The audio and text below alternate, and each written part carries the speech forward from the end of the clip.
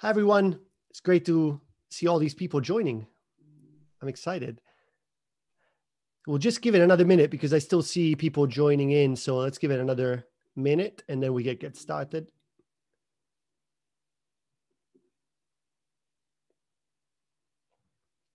Okay, I think we can make a start. So thank you everyone for joining today. Open hours with office hours. Sorry, with Eben Upton, founder of Raspberry Pi, and I'm really excited to be here and be able to get all the questions from you that we can ask directly to Eben.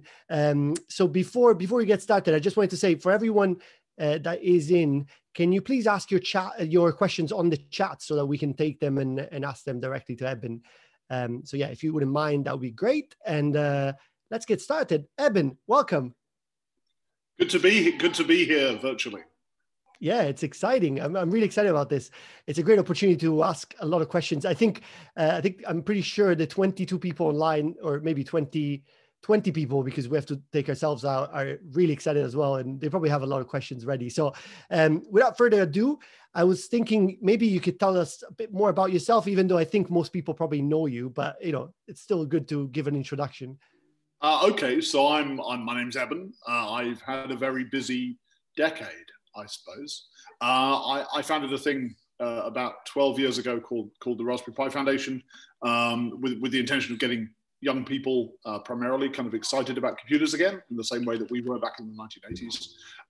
We've been making and shipping single board computers called Raspberry Pis since the 29th of February 2012, so we're a little over 8 years. We've been in business for a little over 8 years. Shipped about 35 million during that time. And yeah, so we sort of exist to put low cost, kind of affordable, high performance computers in the hands of people, particularly children, but really children. We sometimes say children of all ages, 8 to 80, all over the planet. That's amazing. I mean, it's you said 35 million Raspberry Pis shipped, and you just told me that you hit that last month, right? So you probably have shipped more than that actually by now. Yeah, so at some point in September, we shipped our 35 millionth Raspberry Pi towards the end of September. So yeah, we're going at a run rate of between 600,000 and 700,000 Raspberry Pis a month at the moment. So yeah, so we're probably not long now till we get to 36. Awesome, cool. And I was going to ask you. I mean, I've seen on Twitter, on social media during this pandemic, everybody sharing stuff about what they've been building on Raspberry Pis, right? What's your experience in terms of number of Raspberry Pis being bought? Has it gone up? Has it gone down? I'm just curious about how that's been looking on your side. It's interesting. I mean, I think we were wondering that in March, which way was this going to go? Unequivocally up, I think is the answer. So we're not just talking about shipping more Raspberry Pis. We're also talking about more engagement with the other things that Raspberry Pi does. So Raspberry Pi the Raspberry Pi Foundation is a not-for-profit. We train teachers, we create free online material, we publish magazines. And what's interesting when you look at all of those numbers, they all track along with 2019, a little increment, obviously, some growth year on year. And then when you get halfway through March, all of the numbers, whether that's sales of Raspberry Pi or search engine searches from Raspberry Pi, searches for Raspberry Pi, people starting our courses, people downloading our magazines, all of those numbers, they decouple very sharply in the second week of March, and go upwards. We've had three of our four largest selling months have happened since March of this year. And a lot of that, I think that some of that's actually been driven by direct kind of COVID mitigation efforts. We've sold some tens of thousands of units into ventilator opportunities, but a lot of it's about either people having more time on their hands, people finding themselves at home and wanting to do something, wanting to spend their furlough time, their lockdown time productively, or kind of maybe more interesting for our mission, it's been about people needing to follow along at school, needing to work from home, needing to study from home, and finding that they don't have a client PC, they don't have a piece of hardware to do that from, either because their family has no computing hardware. We have hundreds of thousands of children in the UK, for example, who are sent home with no computer. They're sent home, you follow along, go home and study from home, but they have no computer to do it Or you also have families who maybe they have PCs, and then what they suddenly discover is they need a PC each. So you maybe have a family of 4 that has 2 PCs, and then they suddenly discover that 2 PCs for a family of 4 isn't enough if everybody is working from home and everyone's studying from home. So that's kind of driven, I think that's driven adoption of Raspberry Pi maybe in demographics that we weren't previously strong in. And I think you touched a really interesting point here. That I think we're at a turning point with with the ARM ecosystem.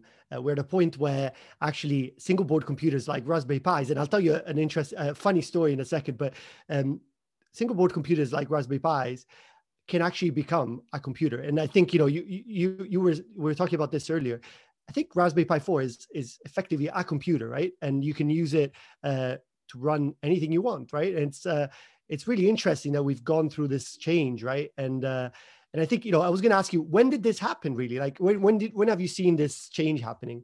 Well, Raspberry Pi, we've always seen ourselves as a PC company. So we make PCs. But back in 2012, we were shipping a single core machine with 1/4 gig of RAM and a single core ARM11 at 700 megahertz, and we called ourselves a PC company. And of course, we were a PC company because the idea of there isn't one single thing, one single performance level, one single set of features that defines being a PC. So there was certainly a minority of PC users who were very happy with the performance that the Raspberry Pi 1 provided them with. What's happened is if you sort of see the PC demand in the PC industry as being a bell curve, there's a small number of people who are happy with very modest level of performance. There are a small number of people, your hardcore gamers who just need absolutely the fastest thing that you can buy. And then there are people in the middle who want to surf the web. And what's happened with each generation of Raspberry Pi is that we've chewed into that bell curve. So we've built products with Raspberry Pi 1, 1 Plus, 2, 3, 3 Plus.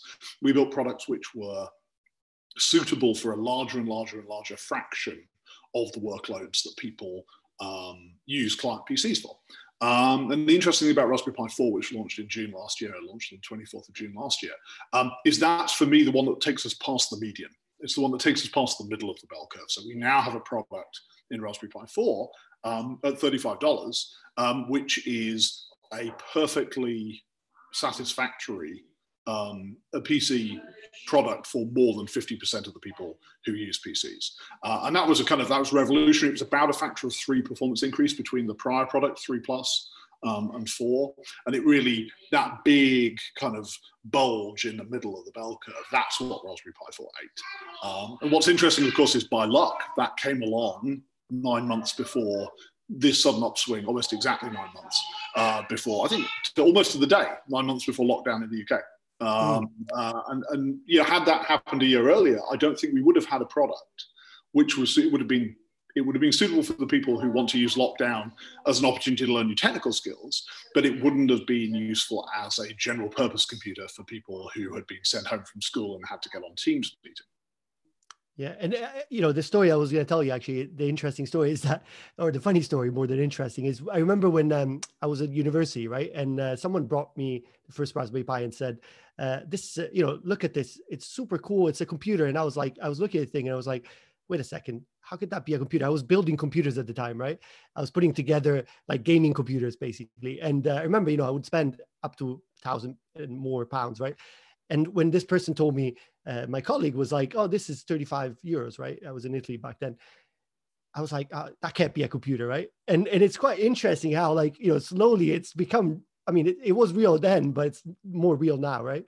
Yes. And that's super we have this single-minded determination to make that true, right? What we want, what do we want to do? Well, the foundation wants to ensure that every child, primarily in the world, is not denied the ability to learn about STEM subjects, particularly computing and electronics, through a lack of hardware or a lack of support material or a lack of qualified teachers. So that's the foundation's mission.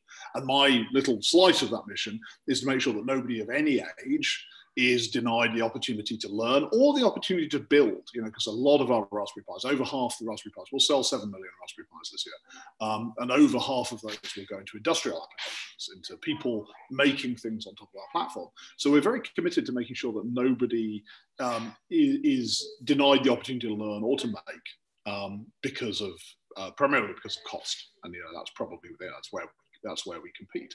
And we just had a kind of, I guess, an 8-year mission, which is really, I think, came to fruition with Raspberry Pi 4 to make the Raspberry Pi as a PC claim true for most people. Yeah, very interesting. And now, there's been a bunch of talks at this DevSummit, and there's probably more talks, I think, coming tomorrow about like how the foundation work that we're doing to actually enable this kind of eliminate this fragmentation around hardware and how all the different ARM partners are building hardware slightly differently, right? And we're trying to like do work around that and hopefully enable this kind of cloud native approach, cloud native development to actually really reach the edge rather than just living somewhere in the cloud. And hopefully that's going to enable even an even more opening up to a bigger audience, I guess. So that's interesting. Right. I think we've got a couple of questions from the audience. So I wanted to kind of go through these. So first question is from Jason Andrews. So he's asking, how are things progressing with the 64-bit Raspberry Pi OS? I was talking about this in the office today, actually. So they're progressing well. I think probably if you look at the gap between the 64-bit and the 32-bit in terms of functionality, media acceleration is probably the biggest one, and we will spend some time today trying to kind of scope out exactly what our strategy is going to be. We're trying to accomplish two things with the 64-bit OS. First of all, we're trying to move to 64-bit, particularly as we get larger DRAM density SKUs of the product. It becomes more important. Obviously, you can get value out of an 8 GB Raspberry Pi with a 32-bit OS because we ship with an LPAE kernel, 32-bit LPAE kernel. But if you want to get the maximum value out of it, obviously you want to be able to map all of your memory into the address-based one process. So having a 64-bit OS is important. So we're trying to move to 64-bit for 64-bit's sake and for the sake of the applications that it enables.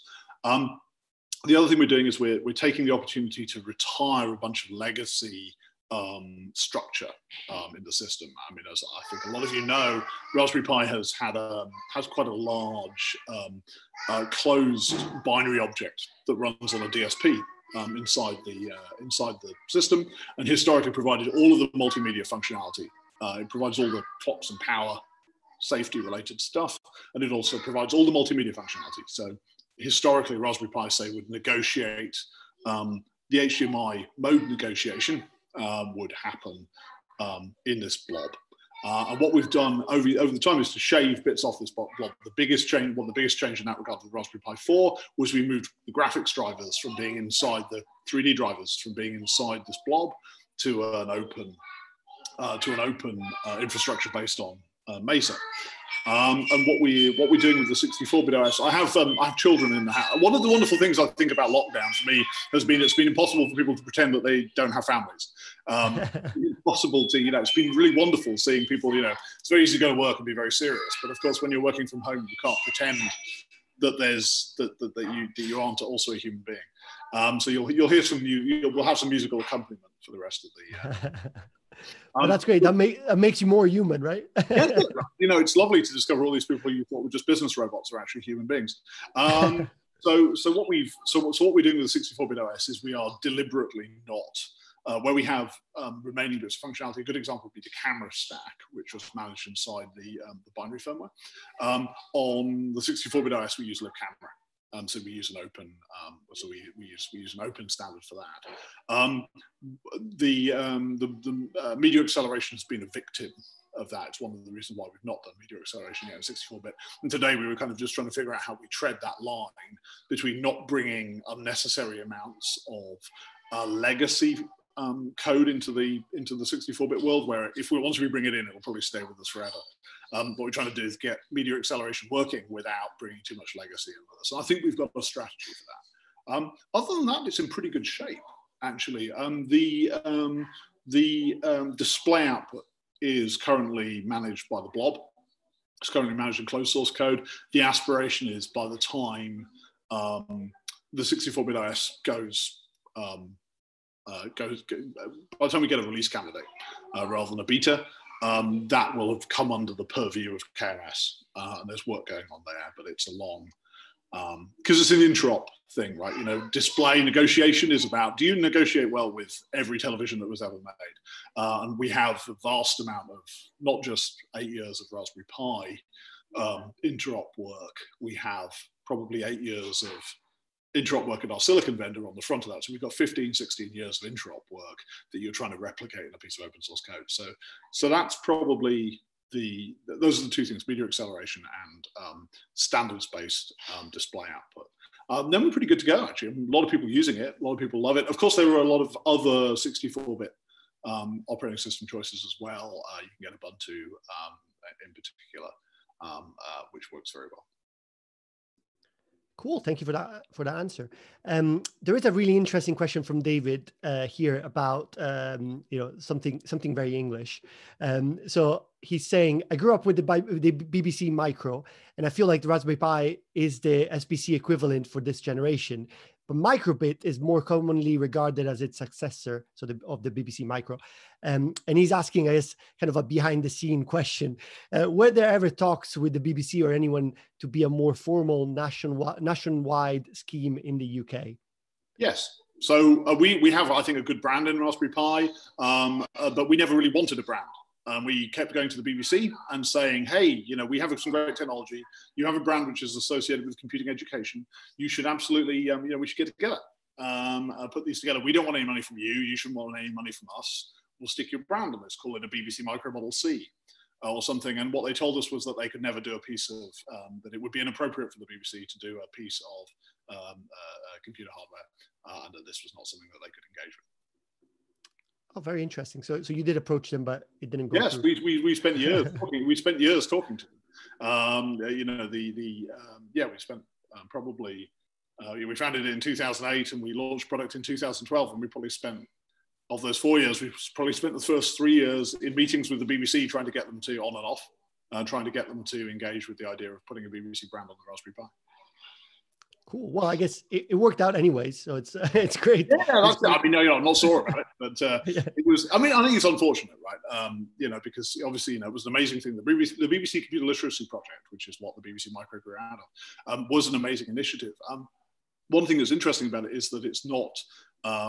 It's something I misunderstood because I wasn't exposed to the BBC Micro at school, and so I thought the Computer Literacy Project was about school children.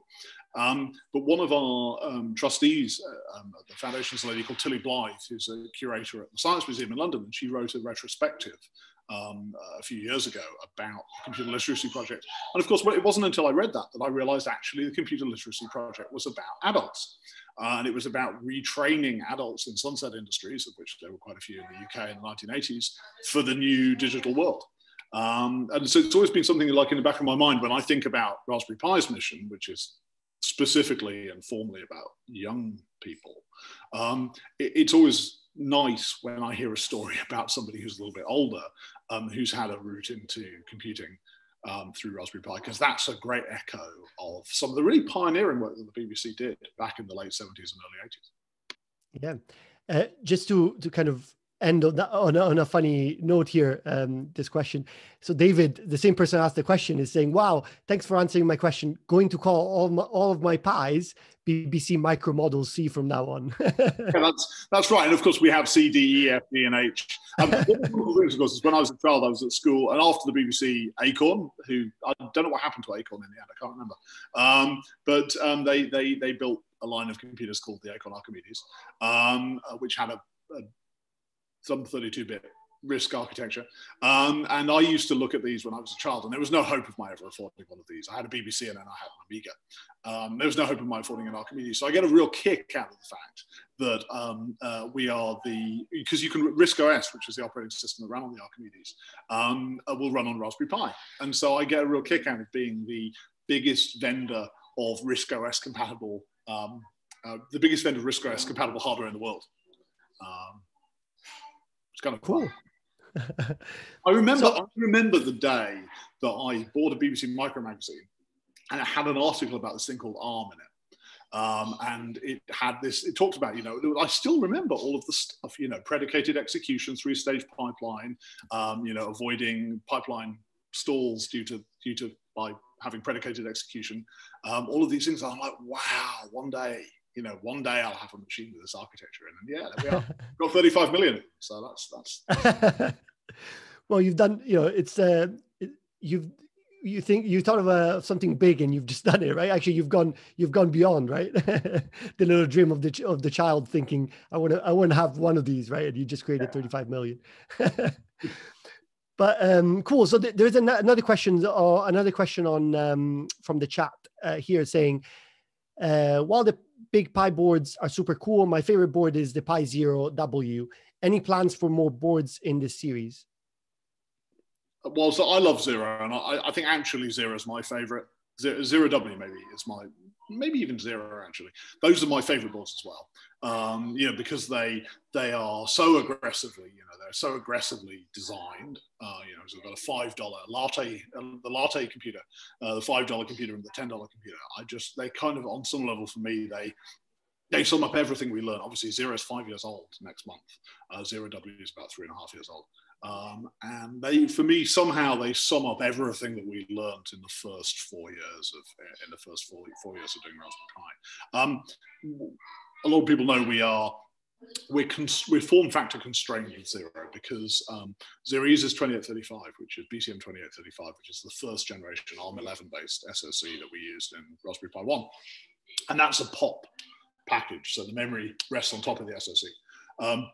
And that's what lets us do that very dense form factor. Now, the interesting thing about subsequent SoCs, the 2836 and 2837 SoCs, is that they use discrete RAM. And the problem there is that there's no room in the Zero form factor for the RAM package. So that's the thing that's constrained us. We'd love to do something. It's something that comes up a lot, and it comes up a lot whenever we have a conversation about what should we do next. Whenever we ship something, we have that and breathe. There's always like, what should we do next? And it's not ever been Zero yet. It's always been do another one of the big ones or do a derivative of the big one. But we know that people love it. I love it. I'd love to find a way to put a bit more performance, and certainly at least an ARM v7, if not an ARM v8 processor core into that form factor. But we currently don't have a way around that form factor constraint. But I'd be very surprised if in another 5 years we've not done something. But unfortunately, I don't have anything that's particularly imminent. Cool, thank you for answering that. I have another question here that's quite interesting. I think we kind of touched upon this before. So they're asking, how will Raspberry Pi 4 be used with ARM system ready? Can we run other OS with this technology? How will it benefit the end user? Do you have any visibility, any thoughts on that? So ARM system ready was the announcement made today about this standard, about this lower level standard, right, for boot sequences and firmware standards. And the Raspberry Pi actually has been given a certification. It's a big day for us, right? Exactly. I mean, it's really big news, right? Because we do believe that there's always a tension between standardization and differentiation for silicon vendors and also for platform companies like Raspberry Pi. It's like, to what extent is it beneficial to our users to standardize? Because it lets them access more, certainly more operating systems. It makes it simpler to bring your operating system to a device if you don't have to worry about the lowest level of how that device works. So it's kind of being helpful. On the other hand, we do have features in the SoC and in the platform which we like to expose to people. And a lot of the in-house software work we do at Raspberry Pi is about creating a differentiated operating system offering. So Raspberry Pi OS is a differentiated offering. It has a lot of work in there which is very Raspberry Pi specific. So I think, the nice thing about the system ready certification is that hopefully it gives us a little bit of both. It gives, we can continue to do our differentiated stuff, but it's maybe us turning that dial from 100% do differentiated stuff to 80% do differentiated stuff, 20% invest in helping people bring their own more generic operating system experiences to the device. And I was really, really pleased with how easily it went onto the system here, how easily the system, how feasible, given the system wasn't designed with this in mind. It's kind of, I think it's an endorsement of the standardization process. It's an endorsement of the decisions that were made in the System Ready program, that you can take a platform which is well designed but was not specifically designed for System Ready and get that platform to a state where it is System Ready compliant. So that's exciting. Awesome, thank you for sharing your view on that. There is, so going back, I went back up, and there is an interesting discussion actually between David and another David about, so the discussion is around EMMC. So when the Pi first came out, I was really excited and ordered from the first batch, but my real, I guess, electronic friends made fun of it due to the use of SD cards, which will of course fail with rewrites. Are there any plans for EMMC or otherwise onboard storage for coming Pis? And I think David answered that there is a Pi that has it actually. Well, I don't want to break anyone's heart, but an EMMC is just a soldered down SD card, right? An SD card that you can't replace when you exhaust its supply of write cycles. Yes, as David says from our friends at Bologna, the compute module has EMMC, or has EMMC as an option. We have a light variant of our compute. So compute module is our system on module version of Raspberry Pi, we have versions which have 8, 16, or 32 gigabytes of EMMC. We have versions which bring the SD EMMC interface out to an edge connector that you can then connect either to your own EMMC or to an SD card. By and large, we don't believe that there's any reliability difference between the two, actually. There certainly is if you use the cheapest SD cards in the world. But if you use brand name SD cards and you take care with power, because no flash-based system really survives being brutalized, having its power interrupted at random moments. Because remember, when you have a device which uses flash as its backing store, it pretends to be a block device that's using flash as its backing store. There's an enormous amount of work going on to launder the kind of essential ghastliness of flash into something which looks like a 10 megabyte spinning hard drive from 1970. And so if you interrupt the operation, so the flash translation layer, which is responsible for doing that, which has its own storage for storing, bad blocks, reshuffling, wear leveling, the main flash. If you interrupt the operation of the FTL at the wrong moment by cutting its power, there's pretty much no guarantee, and that's EMMC or SD cards. There's pretty much no guarantee that something bad won't happen. By and large, what we found is if you're using branded SD cards, and particularly if you're using branded industrial SD cards, so SD cards which are designed to be more resilient to this kind of thing, there's no difference. There's no difference between SD and the EMMC. Obviously, there's a mechanical difference in that one is socketed and one is not. And there may be vibration environments where you prefer to have EMMC. It's something that comes up a lot, actually. Should we offer a variant of the SBC product which has EMMC on it? We've not got there yet. Never got there, but it is an interesting thought, and I think it's one that it's one we come back to, and I wouldn't be surprised one day to see us do something in that space. But for now, as David says, you have the compute module if that's really what you want. But I would caution about EMMC. It's not the solution to really any problems at all, other than being soldered down, which is great. Cool. Well, at the moment, we don't have any more questions from the audience. So unless I missed something, so if anybody has any questions, please put them in the chat. If not, I think, I mean, for now we can keep on. I have a bunch of questions, so I can ask you a couple of questions. You're being told you missed something. Oh, did I miss something, Elena? Where is it? Any update? Oh no, wait, we had that. Module 4 from Les. There was an ask about Compute Module 4. Compute Module 4. Yes, yeah, there was. I missed that. Yes. Yes. Cool. Yeah. Well, there's no update except that it's coming. Every time we generate an SBC, every time we generate an iteration of the primary platform, with the exception of Raspberry Pi 2, which wasn't the prime product. Raspberry Pi 2 was only the prime product in the market for 13 months. So there was no time to generate a Compute Module 2. But there's a Compute Module 1, a 3, a 3 Plus. There will be a Compute Module 4. I think we've talked more openly. We don't tend to talk about unannounced products, but we've talked quite openly about Compute Module 4, partly because we have a great partnership with NEC. NEC make digital signage displays, very high intensity LCD displays, often intended for outdoor use or use in highly illuminated environments. And they have a standard for allowing you to put a Compute Module, a Raspberry Pi product, in the back of their display. We have had announcements with them about Compute Module 4.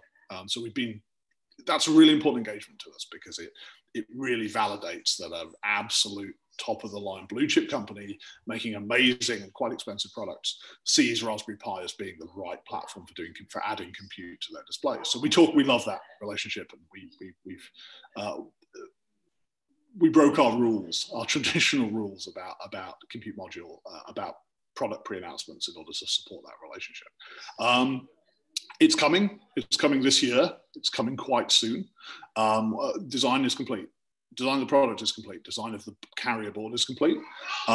It's nice actually. I've seen them. I've seen them in the factory. So I've seen them in production. So they are fairly imminent, and I think people are going to like it. It's a bit of a departure. There's been a little bit of a departure in terms of form factor. But I think people are going to like it. I think it's an improvement in a lot of ways. And we put more features on. And we really listen to customer feedback. Compute Module's a big business for us now. We're doing about, small compared to the SBC business, but we're doing over 500,000 Compute Modules a year now. So it's a substantial business from us. We have a lot of different customers. And really what we try to do with CM4 is listen to those customers and just snipe off, what were the pain points? Because we obsess all the time over why do people leave Raspberry Pi? People prototype on Raspberry Pi, but that's not our aspiration. Our aspiration is for people to prototype on Raspberry Pi and stay with us as they go to volume. And a lot of people do. We have a lot of 10, 20, 30, 50,000 unit customers. One thing with Compute Module is, what are the things what are the things that cause people to not want to use Compute Module, to either move to other SIMs or to go chip on board? And really what we tried to do with CM4 is to resolve a few of those items, particularly around compliance. Actually, there's been a lot of work has gone into compliance on CM4. Cool. Actually, that kind of leads well to another question I wanted to ask you in terms of people going to product, right? Like how do you see that path to product with Raspberry Pi? And when is an SOM actually the right answer, and when is Raspberry Pi the right answer? And before I let you answer, actually, I was going to say a few years ago, I was actually quite surprised when I found an underwater rover having a Raspberry Pi in it, right? I found it at Maker Faire in San Francisco, and it was quite interesting because when I was talking to the team, I was asking, why do you have a full Raspberry Pi in there? It's like, well, actually, the cost of that is, it's not really. We're not shipping millions of these. It's not really justifiable to go any simpler than that. So yeah, I wanted to hear your thoughts and your vision of that. Yeah, it's interesting, right? So the path to product with Raspberry Pi is broadly, if you have you can kind of draw a flow chart. You prototype with Raspberry Pi, so you almost always prototype with the current top of the line Raspberry Pi SBC product because it's the least constrained product. So today you probably go buy the $75 product. So you probably go buy the 8 gig, most expensive thing we've ever made, and incredibly popular. We're really struggling to keep that particular one on the shelves. But yeah, you go buy the 4 gig or the 8 gig Raspberry Pi 4. You develop your application. You develop your software. And then you've kind of got a choice. And the choice boils down to, if you have a lot of physical space inside your product, if you're not very form factor constrained, generally people stay with the SBC. And the world is full. We sometimes call the internet of big things. The world is actually full of, a air conditioner. It was one of our earliest industrial design wins. Actually, was an HVAC air handling unit, which was an existing product line, and a company made IoT HVAC units, internet connected HVAC units, by cutting a hole in the side of one of their existing products and exposing the ports of the Raspberry Pi through the side of it. It worked incredibly well.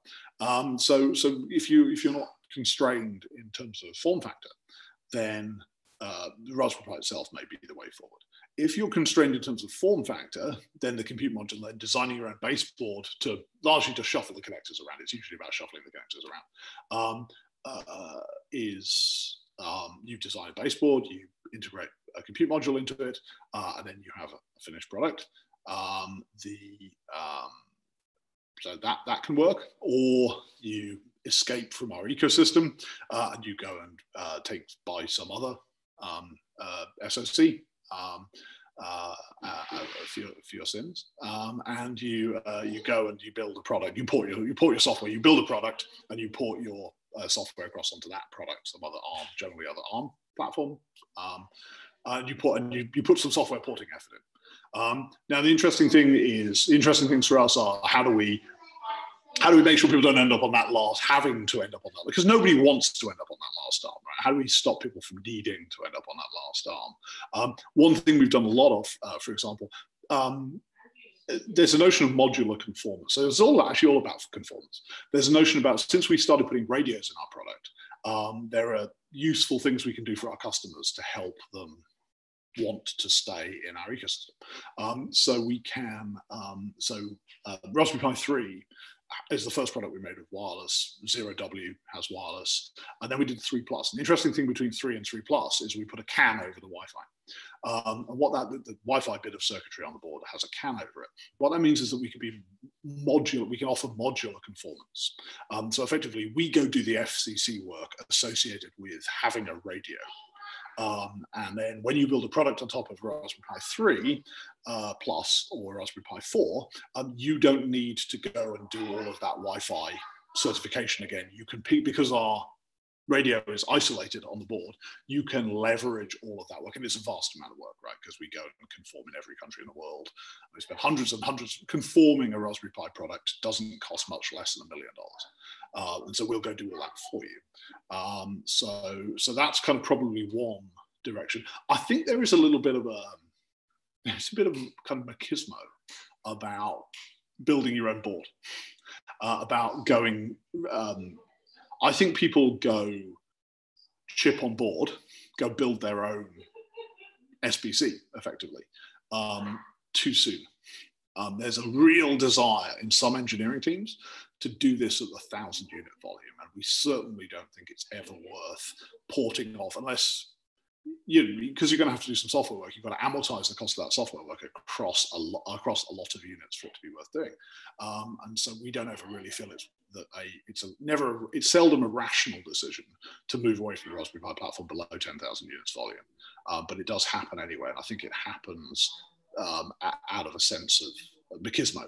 Sometimes it happens for genuine reasons, but often it's a sense of machismo. And so that's an education job for us. It's about trying to improve our value proposition, and modular conformance is one way of doing that. And it's an education job to explain to people that there are challenges. Obviously, we've met a lot of, I was going to say most of the challenges. I'm sure we've not met most. I'm sure there's still a decade of challenges left, but we've met a lot of the challenges that are involved in building Raspberry Pi-like product. And we have an honest education job, not a selling job, an honest education job to explain to people how challenging this stuff becomes, particularly when radio gets involved. Cool. Thank you for that. That's really interesting. We've got another couple interesting questions here. So one is actually about, I'm reading the last one first. Do you know of any rad hard pies? I know you have some in space. Can you talk about that? So we don't have. So it's interesting. Raspberry Pi silicon is built on a conventional CMOS process, right? So it doesn't have the intrinsic rad hardness of either the kind of designed-in rad hardness of something like a silicon on sapphire process, or the accidental rad hardness of silicon on insulator process. So a lot of the what does soft failure? You've got kind of hard failures and soft failures. You have actual hard failures where something comes in with enough energy to actually destroy some bit of the chip. You have soft failures where something comes in with enough energy to flip a bit in a bit of memory, hopefully a bit of volatile memory, so you can just reboot. And then you have a middle ground, this kind of latch up middle ground. So there's a kind of a parasitic, you can end up building it's like a thyristor or so. You end up building these kind of parasitic structures. If you inject energy into a silicon device at the right point, you can build latch-up structures. You can get self-sustaining structures which short things out. And they're not hard failures, but they are very persistent soft failures that will persist across reboots. And silicon on sapphire and SOI have some resilience to this because of the insulating substrate that they're sat on top of. We're built on conventional CMOS, both Pi 1 through 3, which are 40 nanometer products, and Pi 4, which is a 28 nanometer product. So we don't have any intrinsic resistance. However, what we've discovered, we have two Raspberry Pis on the space station.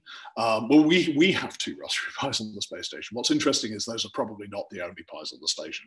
A lot of payloads end up having Pis inside them because they're known good products. They're actually known to be, they're known to be quite resilient. So at any given time, will be a handful, probably between 5 and 10 Raspberry Pis on the station. They're extremely robust, actually. What we've discovered is they reboot a lot less than the station laptops. In significant measure, I think that's actually because the target is rather smaller. You have what's up there at the moment has ARM11s in it, and they're tiny. I think it's about a 0.7 square mil. If you actually want to disrupt, there's system infrastructure that you could disrupt. But if you actually want to hit the ARM, you've got to hit a 0.7 square mil target on the die, and actually that's super helpful. In terms of hardening the device. We have some hardness, but we're not formal rad hardness. If we fly Pis in the future, they're likely to be Raspberry Pi 4s. It'll be interesting to see. We don't have any data yet on how the 28 nanometer socks perform. They're on a more advanced process node.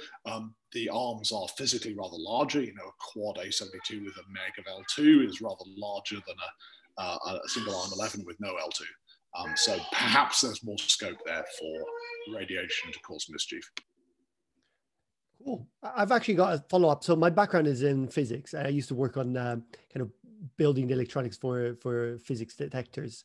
I wonder if there is anything that, if anybody, in universities, research has used Raspberry Pis in physics detectors. I'm thinking about LHC or other kind of big accelerators and stuff like that. Do you know of any like that?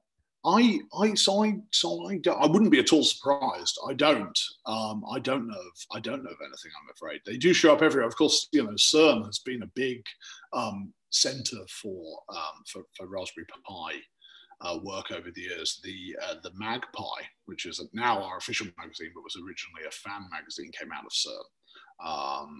And so there is there's obviously, any way you get, physicists tend to be computer and electronics geeks often. And so there's always some crossover. The stuff you see, actually, the biology crossover tends. You mentioned underwater ROV. You get that kind of crossover. We've seen them overwinter in the Antarctic, filming penguins. What other environments isn't the sock designed for? Well, it's not really designed to overwinter in Antarctica. That's quite a brutal environment.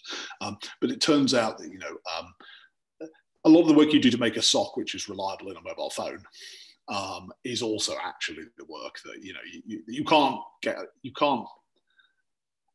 There's no sort of level of diligence which is sufficient to get something into a mobile phone, but it doesn't also happen to be diligent enough to work on the International Space Station or or in Antarctica in the winter. So we've kind of benefited from that. And of course, we also benefited. We have done quite a lot of work on it's very easy to focus just on the SOC, but of course, there's a lot of other stuff on that board, particularly things like caps, where, the performance of the SOC is very dependent on the behavior of the capacitors that you use to decouple its power supply. And so there's a lot of the performance of the crystal, which is generating its reference, its clock reference. So a lot of effort has gone into making sure those ancillary components are robust across quite a broad range of operating environments. Very interesting. Yeah, I remember actually the oscillator is actually something that is really key when you do electronics, hardened electronics, right? Because if you get that wrong, then if that gets starts failing, then you're screwed, right? And we are just using crystals, right? I mean, they are just crystals, but they are quite shiny crystals. They're quite high spec crystals, and of course they have to be high spec because when you're doing things like 4K P60 HDMI, you do need very accurate clock references. And you don't want your 4K P60 HDMI to only work up to 50 degrees. You need it to work if someone bakes your device as well. So yeah. And this is what I mean when I say 8 years of experience. That's what you're buying when you buy a Raspberry Pi SBC or Raspberry Pi SOM. You're buying 8 years of us having had bad days, really. You're buying our recovery from 8 years of oh, that didn't work, why didn't that work? Spend a week finding out, and that's it's wonderful to be involved. I mean, I manage engineers now. I don't do a lot of frontline engineering myself, but it's wonderful to be around people who are having these experiences and to participate in them vicariously. Some of the Cool. So I'll ask you kind of a question I have, and then we'll go to another question from David. So I was wondering, in your journey up to today, what was your biggest challenge with Raspberry Pi in respect to Raspberry Pi? Like, what was the kind of point where you thought, oh, I'm going to give up now. This is way too hard. I'll pick two, I guess. I'll pick three. The first one, getting the thing into the market at the price point. When we told people in May of 2011 we were going to do this, we had a back of an envelope calculation. I really mean a calculation on the back of an envelope that said that it was feasible, and the back of an envelope just had the prices of the main bits of silicon on there, the network controller, the SoC, and the RAM. And they were much less than $35. So, we've done it.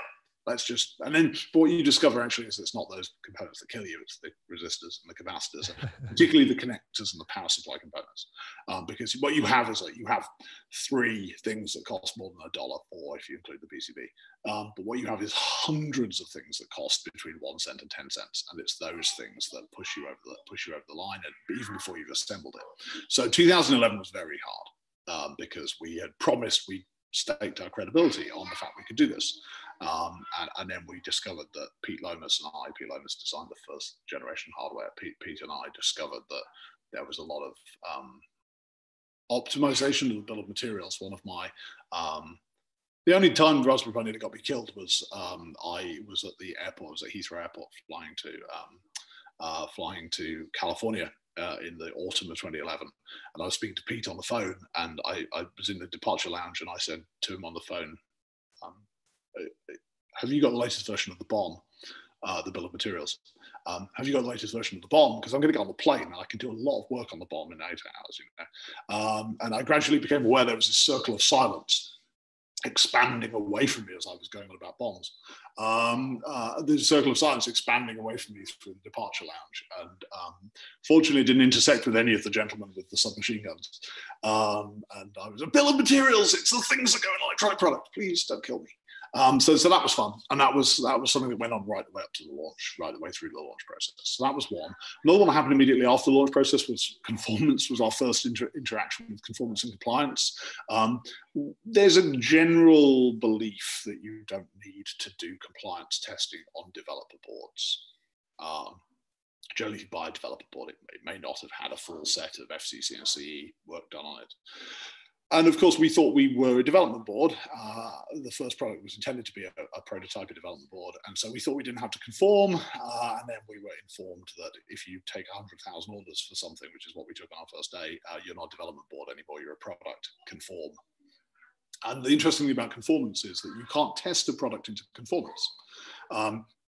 it's a physical property of a device. It either conforms or doesn't. And we made thousands of them. Right?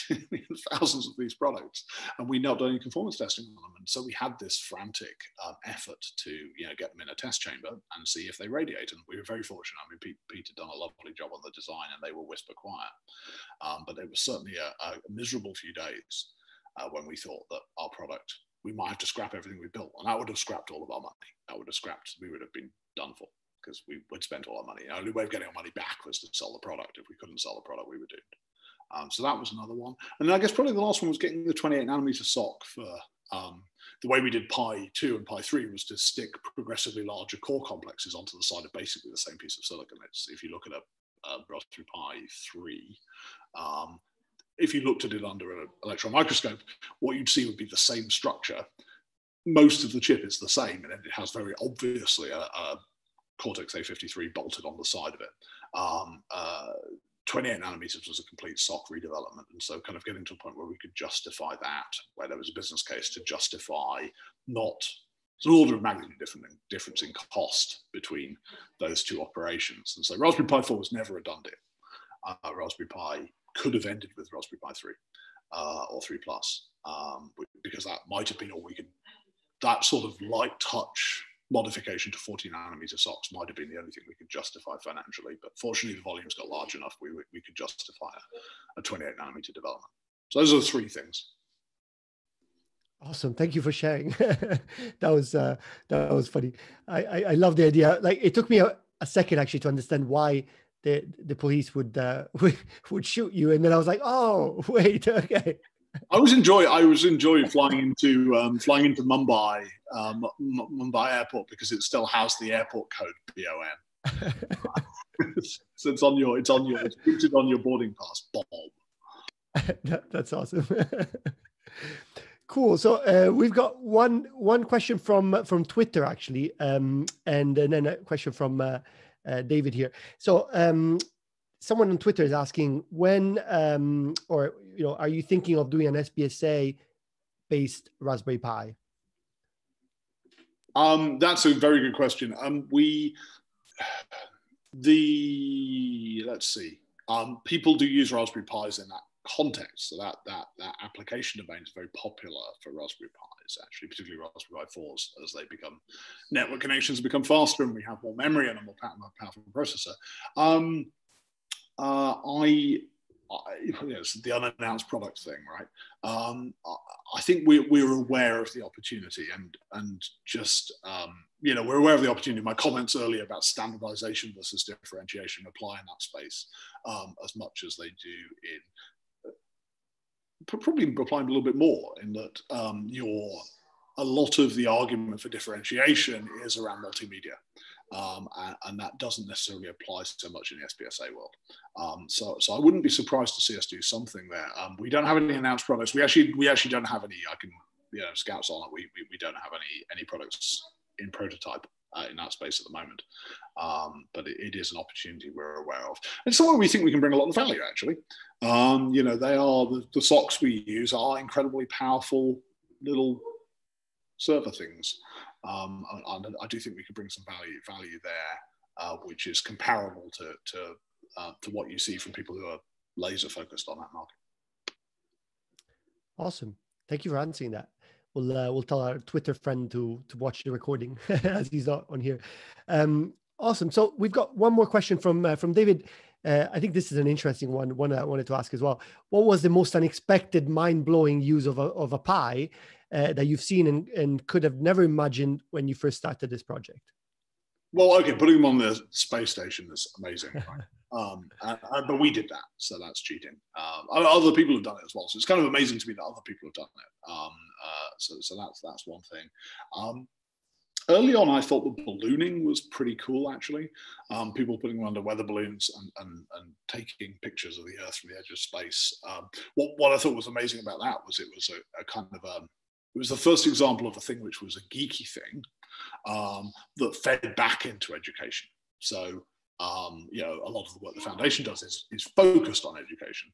The interesting thing about the ballooning was that all of a sudden, so you start off with 40-year-old geeks sending Pis into space. And before you know it, you have high school teachers and their classes sending pies into space, or to the edge of space.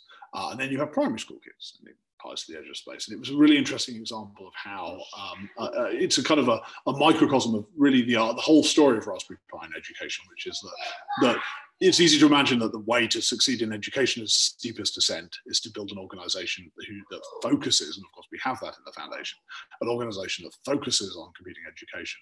But a lot of the success we've had, a significant fraction of the success we've had, has been from this indirect route of making a tool that adults with a passion use to share that passion with younger people.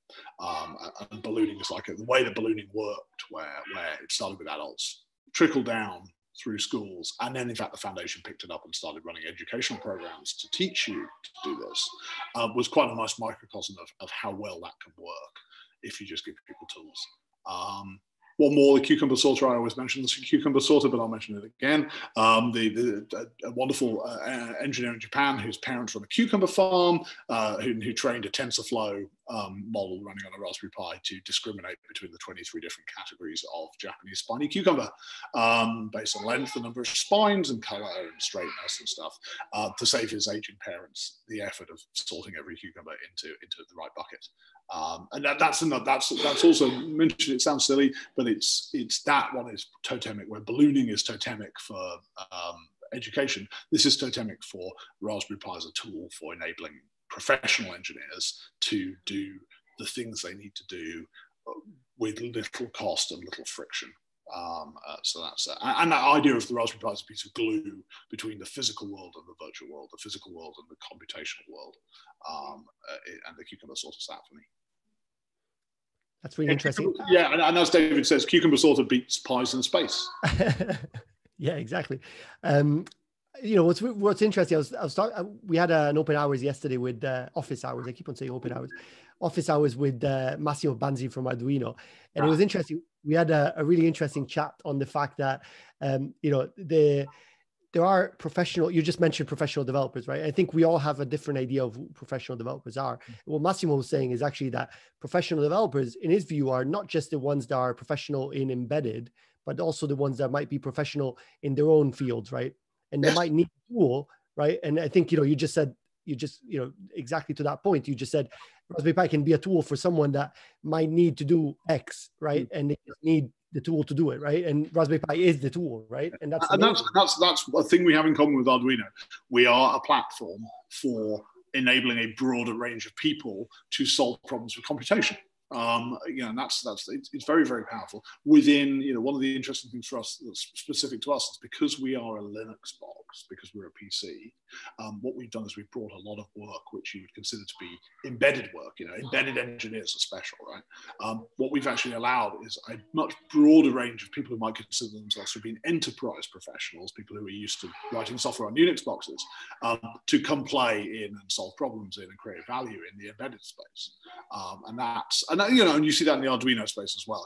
As you get ARM-based Arduino devices that can run languages like MicroPython, you're bringing a much broader range of people into embedded, and that's exciting, right? Because there are way more, your statistics for how many ARM cores get solved. There are way more problems to solve than there are, hairy embedded engineers to solve them. So, broadening participation is really, really important. And it's somewhere where we've really followed in the footsteps of the work that Massimo has done. Cool. I think we need to wrap up, but one cheeky question from Louise is, will you come to the next in-person DevSummit? You have to say it here. You have to commit. Yeah, I will come to the next in person. I miss, as I said before we started, I miss travel so much. I miss, one of the things that makes Raspberry Pi exciting for me is I get to come out and meet with people who've done amazing work. And while there have been advantages to the last 6 months in terms of being able to stay home and focus and spend time with my family, that is an important part of the Raspberry Pi mission for me. And it's something I will be there next year. I'll be there every year if you'll have me.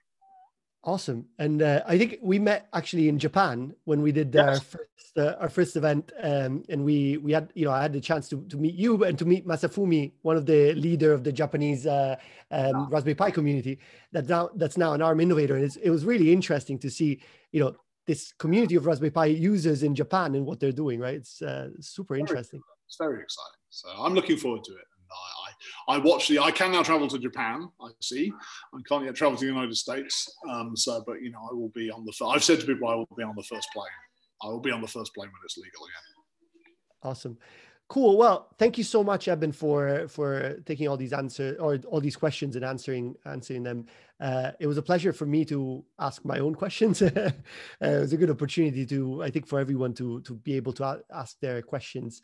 And yeah, thank you everyone for watching. And do you have any last thoughts that you want to share with everybody? Maybe a last shameless plug. Oh, shameless plug. No, shameless plug. I'll do this thing. This too will pass, right? We've had a strange year, haven't we? But it's been, you know, all of us in the technology community have a part to play in getting out of the hole that we found ourselves in. I mean, the most exciting, rewarding work I've done in the last 6 months has been about COVID. Has been about trying to solve problems, and so much of the positive response to the situation we're in has been about technology, and it's been about community. And I think, you know, what I hope is that, you know, as technologists, we'll be able to look back on what we've done over this, hopefully now, not too long to the end of it, hopefully. We'll be able to look back on over the year that we spent doing this and feel pleased with the contribution we've made. So yeah, go technology, go community. Thank you.